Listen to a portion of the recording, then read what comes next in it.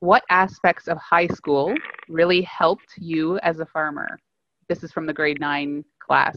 Can you cast your minds back to high school and think about either what you learned in the classroom, or maybe it was more what you learned outside of the classroom that's helpful to you now?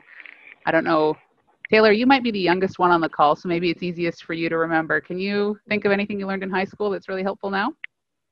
I guess most of the manufacturing technology courses were a big help for me. A lot of the stuff you do on the farm, you've got to learn to fix it yourself. And having that kind of capabilities can really save you a lot of money. Parts can be a huge expense on a farm.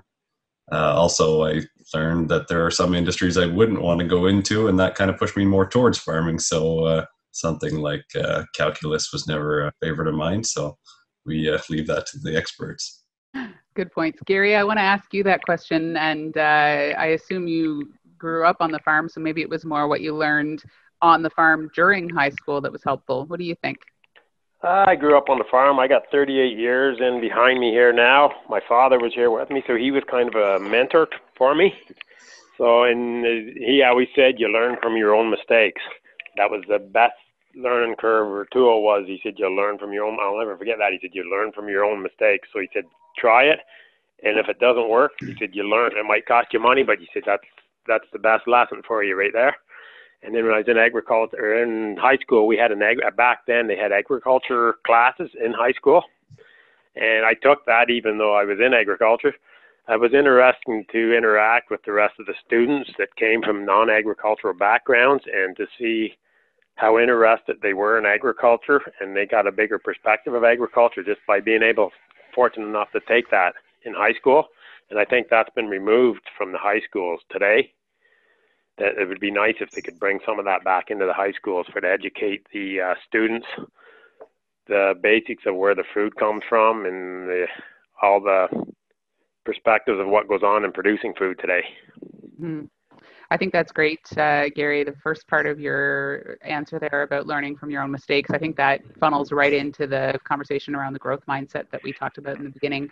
Kathy, do you remember your high school experience, what was helpful then? Yeah, well, I really enjoyed biology. So I took biology through high school, and I then ended up taking some genetics courses in university, which I didn't use directly after university, but it just provides a kind of a baseline that I have drawn on in my farming work here. So I nothing directly from the actual content, except that I still have some of my books. I still have some of my genetics books, which I have sort of delved into a few times here. So it's been a bit of a circuitous route to get to where I am now, but I think the biology basics are definitely I've drawn upon. Very cool. Eric, what about you? Anything from your high school experience that helps now? Yeah, I think just generally, it's really great to on your reading and writing and math skills. Like we've got some people working with us that struggle sometimes with some basic math that have finished university, and it's tough. It's tough for them not to be able to like throw some numbers together and get out there. So not to throw anybody under the bus, but I think it's also really nice to know that when you're reading and writing, when you're applying for a grant or you're working with the government groups, that that you're reading and writing. People can understand you. You know that you're at a level that you're gonna win. You're gonna win the grant because you've covered all the bases. And I think just to throw on that, I think being part of athletics, if you're getting into vegetable farming, is a really great thing to have, because it's a very physically demanding job. And if you can keep yourself moving regularly, building your strength and fitness, the job's a lot more fun. I can imagine too that there's a component of athletics that's helpful later on in terms of building teamwork. Like, you don't work in isolation on a farm for the most part. You got to know how to work not only with, plants and animals, but also other your teammates as well.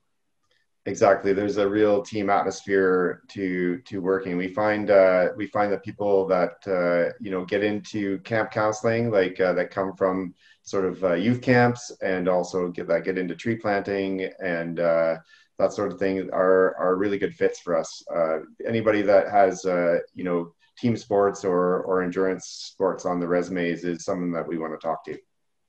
Very cool. Sarah and Rob, I want to ask you that. I would just second that. I think that's a really important part of farming. The kind of farming that Eric and I are doing is you need to be physically fit. You really do. And you've got to be able to be out there in the hot sun on a hot, stinking day when you'd rather be inside. So you have to be able to cope with the environment, and as physically fit as you can be is really a bonus. I think that's really good. Thanks for highlighting that, Kathy. Sarah and Rob, the same question to you. What did you take away from your high school experience that's helpful now? I'll start, since I was a more responsible high schooler, perhaps of the two of us. I always liked history, so I guess the basics of needing like food and shelter would have been something that sort of has kind of come back around to where we are now. Again, sort of with piggybacking on what Eric said, the ability to be able to read and write and all those sort of basics and be able to communicate with the audience that you're writing to. But yeah, high school seems a little while ago. Rob? There's high school students watching, right? Yeah, this is PG here, Rob. I learned that the school system gives you what you take out of it. So if you take it seriously and that's something that you want to pursue, then there's always an avenue for you to follow in that. And yep, it's high school.